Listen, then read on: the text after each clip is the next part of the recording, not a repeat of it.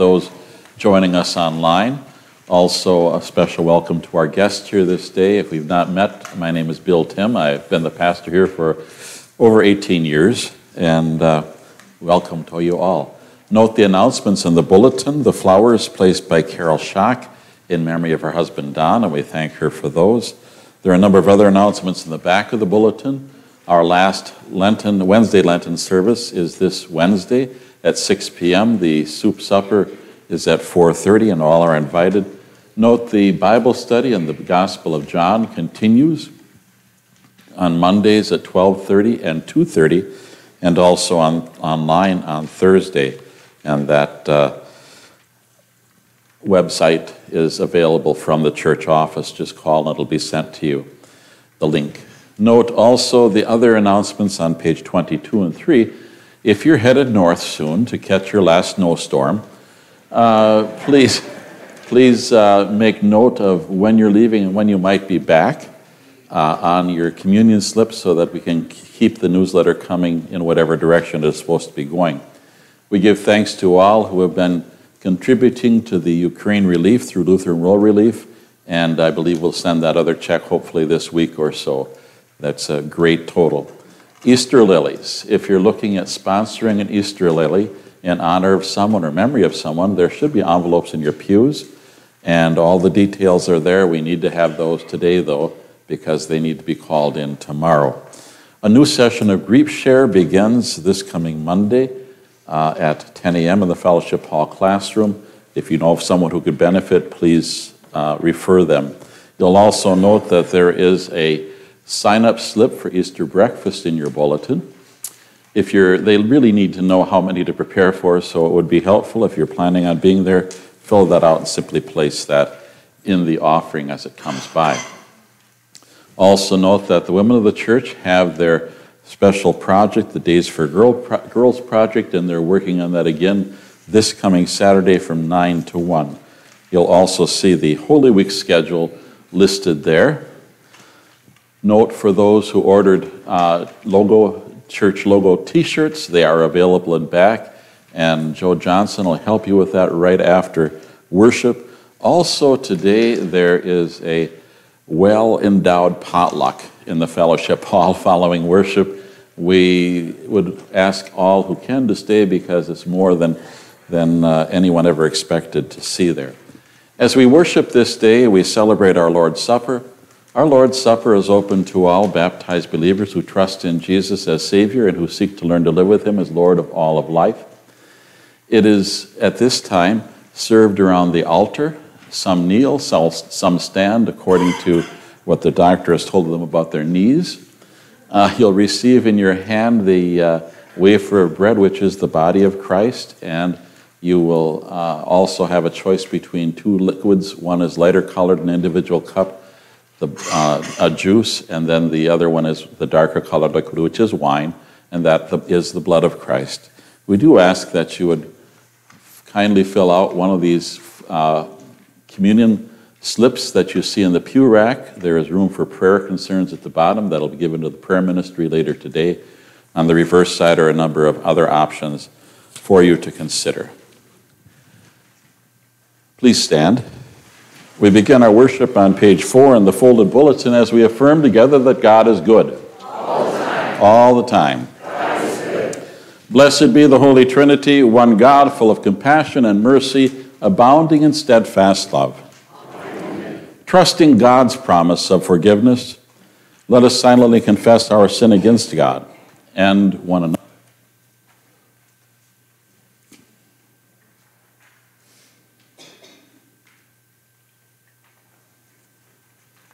Merciful God, Jesus shows us all the ways that we fall short. He also provides a way out of the holes we dig ourselves into. Forgive us our sins and show us how to make better choices, be better friends, parents, kids, partners, and co-workers.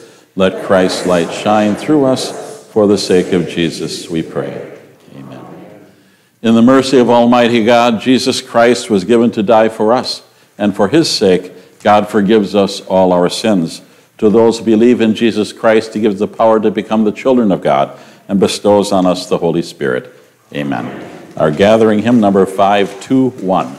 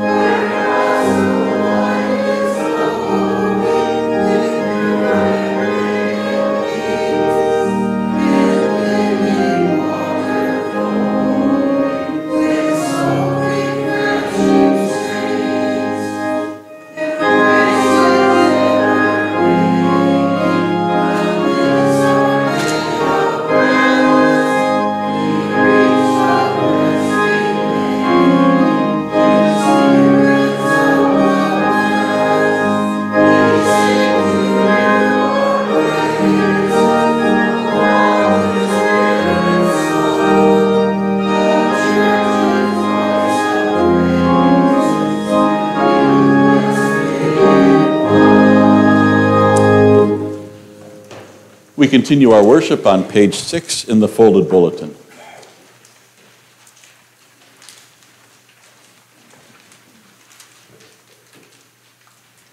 The grace of our Lord Jesus Christ, the love of God, and the communion of the Holy Spirit be with you all.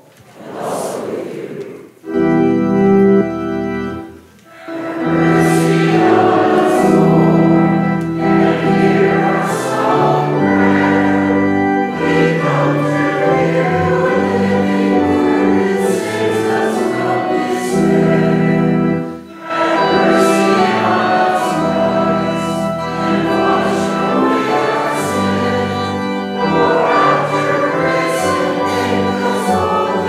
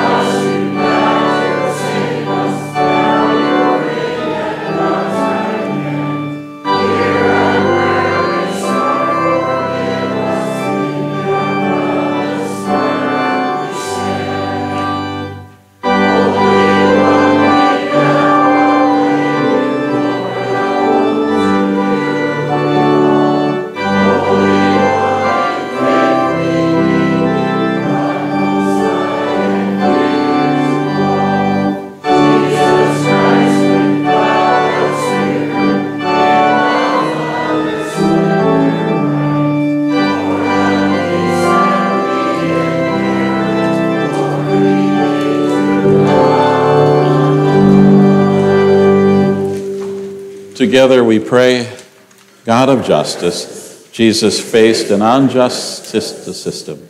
Help us to work toward justice so that the system can work for all. For the sake of Jesus Christ, our Lord and Savior, who lives and reigns with you and the Holy Spirit, one God, now and forever. Amen. Please be seated for the worship carol.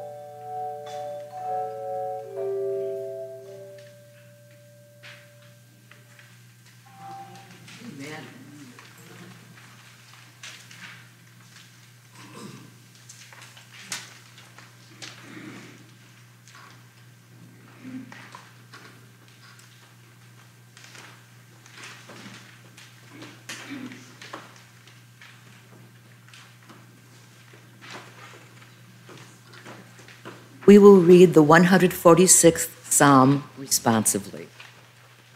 Praise the Lord, O my soul. I will praise the Lord as long as I live. I will sing praises to my God all my life long. Do not put your trust in princes, in mortals in whom there is no help. When their breath departs, they return to the earth. On that very day, their plans perish. Happy are those whose help is the God of Jacob, whose hope is in the Lord their God, who made heaven and earth, the sea, and all that is in them, who keeps faith forever, who executes justice for the oppressed, who gives food to the hungry. The Lord sets the prisoners free. The Lord opens the eyes of the blind. The Lord lifts up those who are bowed down. The Lord loves the righteous. The Lord watches over the strangers. He upholds the orphan and the widow, but the way of the wicked he brings to ruin. The Lord will reign forever. Your God, O Zion, for all generations. Praise the Lord. Please stand for the singing of the gospel acclamation and the reading of the Holy Gospel.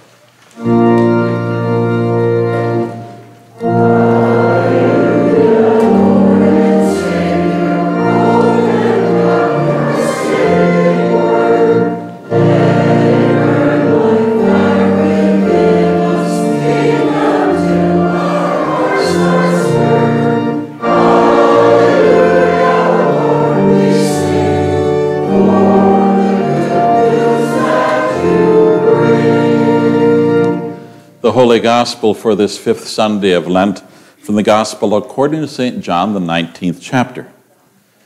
Then Pilate took Jesus and had him flogged. And the soldiers wove a crown of thorns and put it on his head, and they dressed him in a purple robe. They kept coming up to him saying, "Hail, King of the Jews!" and striking him in the face. Pilate went out again and said to them, "Look, I am bringing him out to you to let you know that I find no case against him." So Jesus came out wearing the crown of thorns and the purple robe. Pilate said to them, "Here is the man." When the chief priests and the police saw him, they shouted, "Crucify him! Crucify him!" Pilate said to them, "Take him yourselves and crucify him. I find no case against him." The Jews answered him, "We have a law, and according to that law he ought to die because he has claimed to be the Son of God." When Pilate heard this, he was more afraid than ever. He entered his headquarters again and asked Jesus, "Where are you from?" But Jesus gave no answer. Pilate therefore said to him, "Do you refuse to speak to me? Do you not know that I have the power to release you and the power to crucify you?" Jesus answered him, "You would have no power over me unless it had been given you from above. Therefore the one who handed me over to you is guilty of a greater sin." From then on, Pilate tried to release him. But the Jews cried out, "If you release this man, you are no friend of the emperor. Everyone who claims to be a king sets himself against the emperor." When Pilate heard these words, he brought Jesus outside and sat on the judge's bench at a place called the Stone Pavement, or in Hebrew, Gabbatha. Now it was the day of preparation for the Passover, and it was about noon. He said to the Jews, "Here is your king." They cried out, "Away with him! Away with him! Crucify him!" Pilate asked them, "Shall I crucify your king?" The chief priests answered, "We have no king but the emperor." Then he handed him over to them to be crucified. The gospel of our Lord. Praise the Lord. Please be seated. A little old lady got arrested for stealing a can of peaches from a grocery store. At the trial, the judge asks her why she stole the can of peaches. She replies, "Your Honor, my husband and I don't have much and we're very poor. I was simply trying to do something about my hunger." The judge, feeling sorry for the old lady, asked how many peaches were in the can. She replied, 6. Then, said the judge, "You will spend 1 day in jail for each peach." "Your Honor," said her husband, "she also stole a can of peas."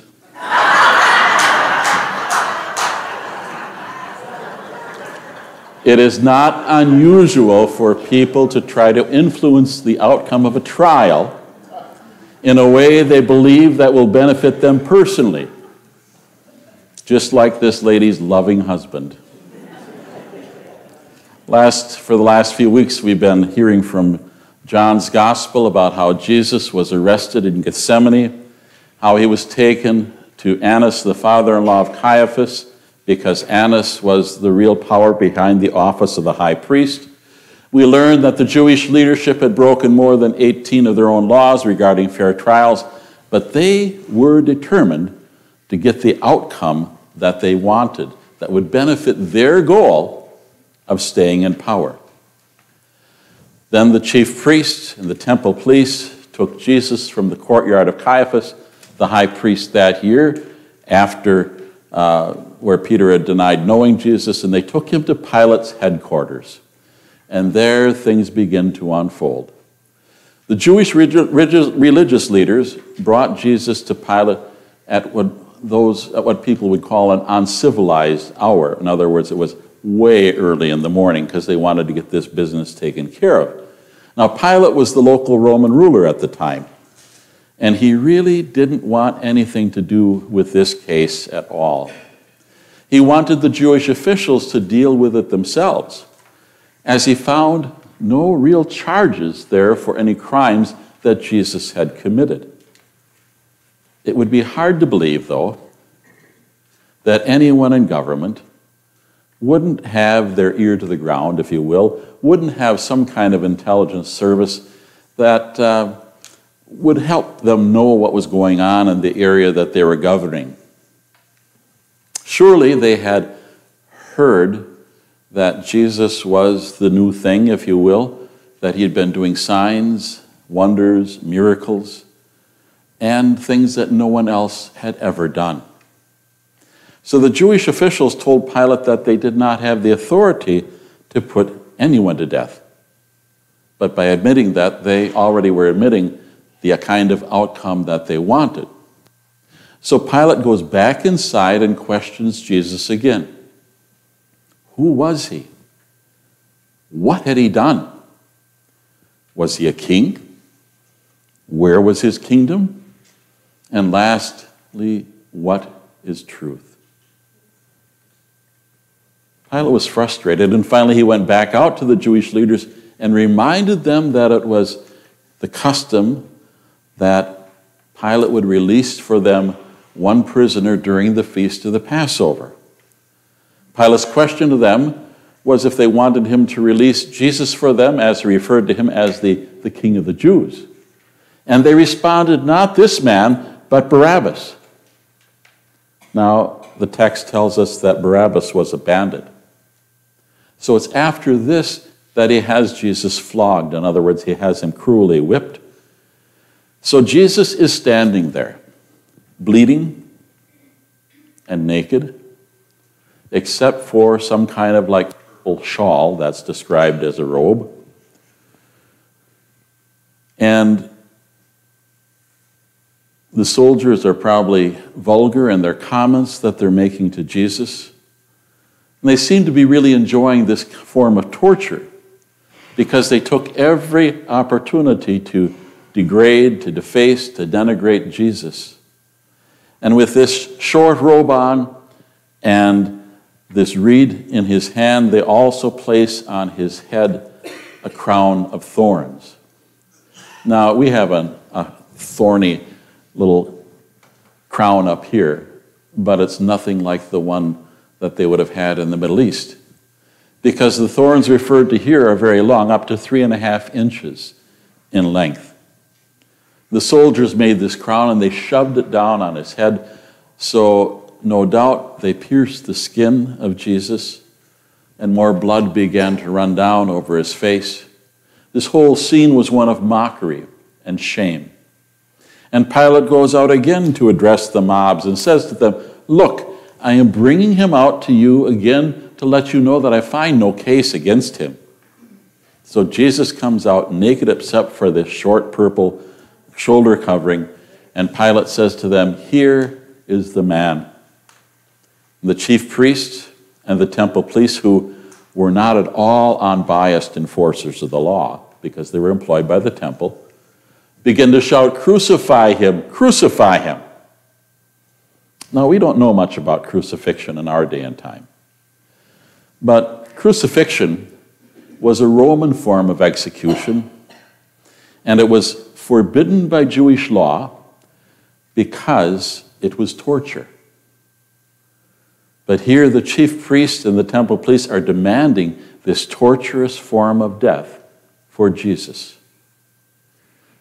If you go back to historians from that area, you can find out that some 50,000 to 100,000 Jews were themselves crucified by the Romans in the first century. So it's ironic to see them here asking for crucifixion. Pilate tells them, you do it yourselves. I find no case against him. And of course, then the Jews raise the point of their own law. We have a law, and according to that law, he ought to die because he claimed to be the Son of God. Well, as you can imagine, Pilate was uneasy before, but now he was getting truly afraid. It was one thing for him to condemn an innocent man. It was even worse to condemn one who might be a Jewish Messiah. But to crucify the Son of God, that was an entirely different matter. Now, it's doubtful that Pilate really believed that these claims were true. It's just that he wasn't certain that they were false. Pilate was caught in the middle between the shouting mob and a man he now understood was claiming to be more than a king, that he was the Son of God. So Pilate goes back inside to question Jesus some more. Where did you come from? But Jesus keeps silent. And Pilate reminds him that he holds all the power. And Jesus reminds Pilate that what power Pilate has was allowed by God. So in all reality, who's really in control of the situation? Again, Pilate tries to release Jesus, but the Jewish leaders cried out, "If you release this man, you are no friend of the emperor."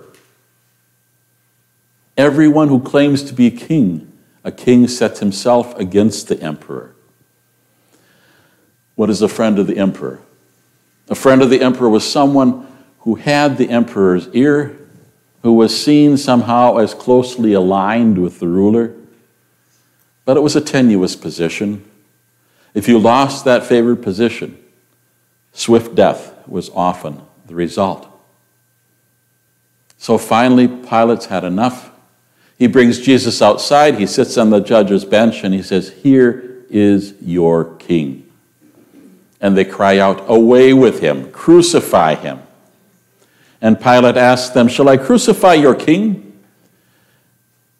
And that brings us to the climax here. The chief priests answered, "We have no king but the emperor." And Jesus was handed over to be crucified. These were good Jewish people. They knew they should have no king but God. And here they're saying we have no king but the emperor. Why would they do that? They wanted to live in peace. They wanted some measure of security. And as their system was set up, it worked for them.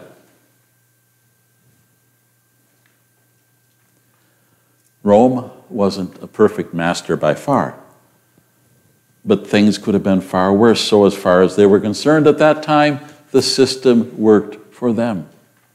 They were able to use the Roman soldiers to enforce their laws, and in many ways, this putting on this guise of patriotism was to keep what rights they had under the Roman government. They figured that since the emperor gave them some rights, and they had some luxuries under his system, even including the fact that Caesar's death chamber would also put their enemy to death, they would hold their noses, close their eyes, sleep one more night, and say, "Caesar's our king," as long as Caesar served their temporary good. Any government in the world, including ours, and the Caesars of the world are powerful entities that are nice to have on your side. And they can perform great things. And you can think that they're there and that they're going to serve your every need. And many Christians today, both from the far left to the far right, both liberal to conservative, think that the government is the key to reforming life here in our country. And because of that, they shroud politics with every noble cause they can think of, even in the church. And they think that the government can make a great ally to whatever issue they want to make in the Christian cause of the time. But so did the Jews. They forgot there's only one king. As Christians, we can have one king. That is Jesus. Please stand for prayer. Lord, there are so many other things that beckon us to put our trust in them as the way of salvation. Keep us focused on your Son, crucified and risen. In his name we pray. Amen. Our hymn of the day, number 349.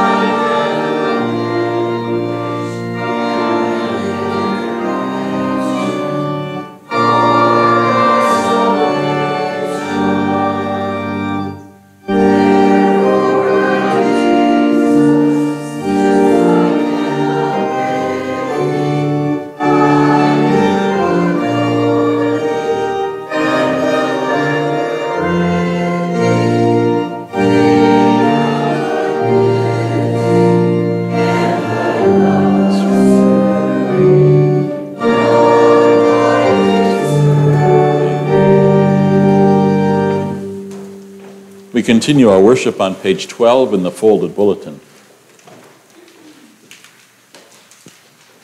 As we confess our faith together.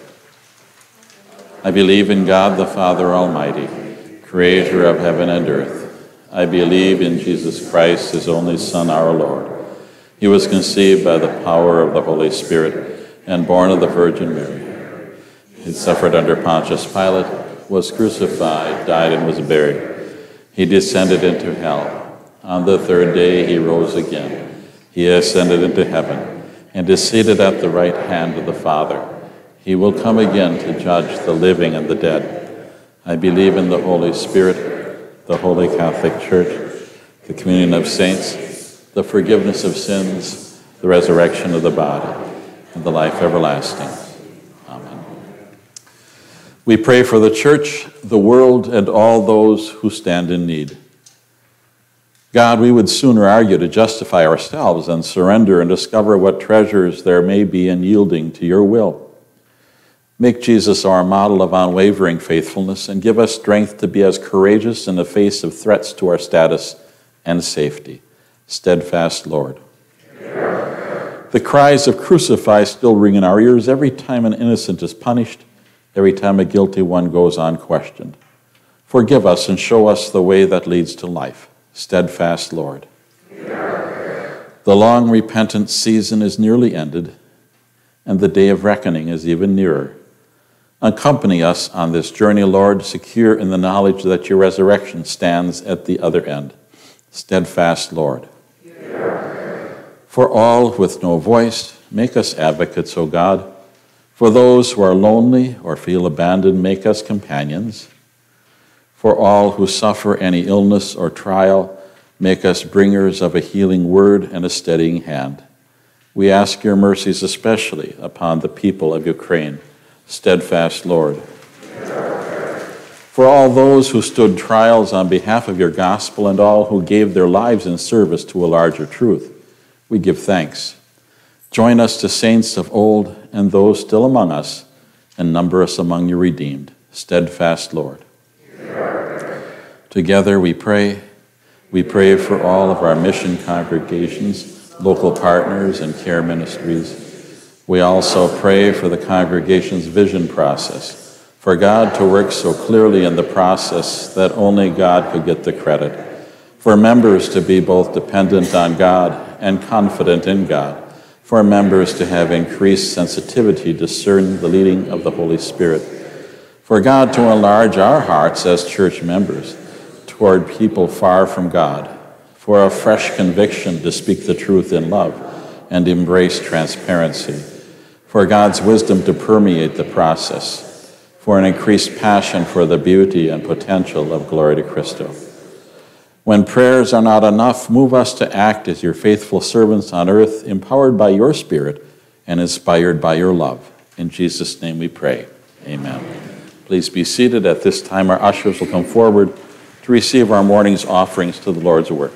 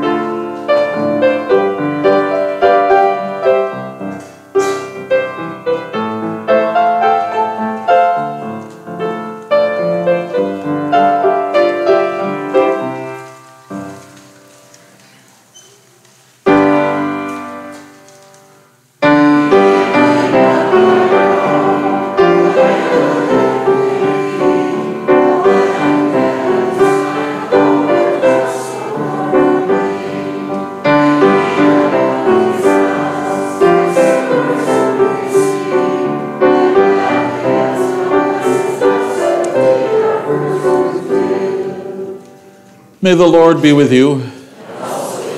Lift up your hearts. Let us give thanks to the Lord our God.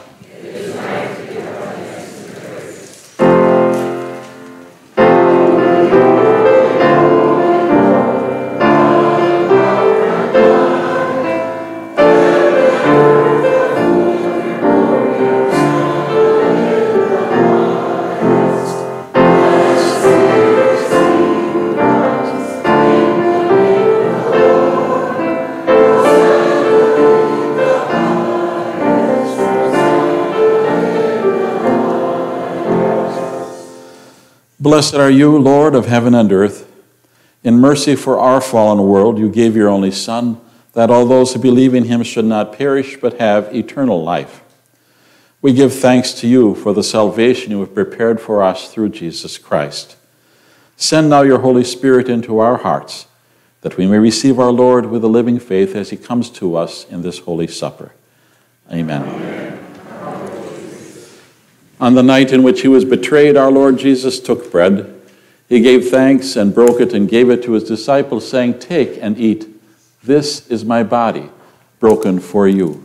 Do this for the remembrance of me." Again, after supper, he took the cup and gave thanks and gave it for all to drink, saying, "Take and drink. This cup is the new covenant in my blood, shed for you and for all people for the forgiveness of sin. Do this also for the remembrance of me." We pray as Jesus taught. Our Father, who art in heaven, hallowed be thy name. Thy kingdom come, thy will be done, on earth as it is in heaven. Give us this day our daily bread, and forgive us our trespasses, as we forgive those who trespass against us. And lead us not into temptation, but deliver us from evil. For thine is the kingdom, and the power, and the glory, forever and ever. Amen. Please be seated. Our communion assistants will come forward.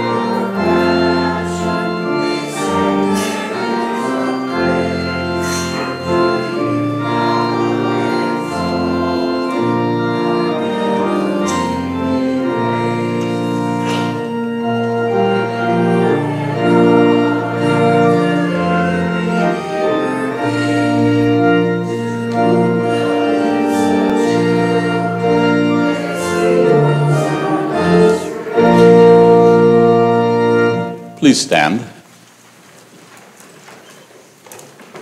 Now may the body and blood of our Lord and Savior Jesus Christ strengthen you and keep you safe in his grace until everlasting life.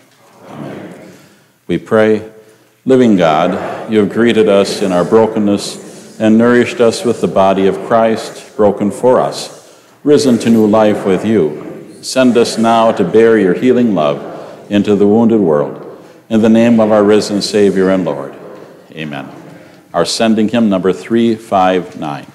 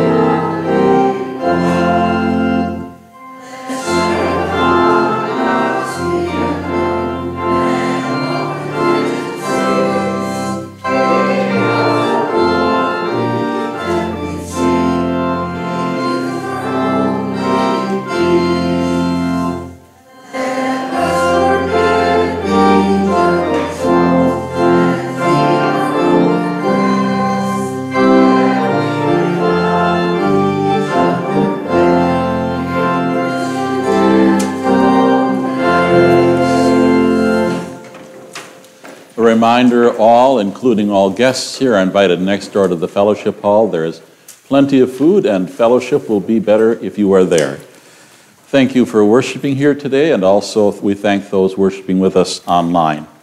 And remember that Almighty God has created you and has a purpose for your life every day. Lord, help us remember if you are not dead. Live your lives in Christ, rooted and built up in him and abound in thanksgiving. And the blessing of the Holy Trinity, one God, be upon you and remain with you forever.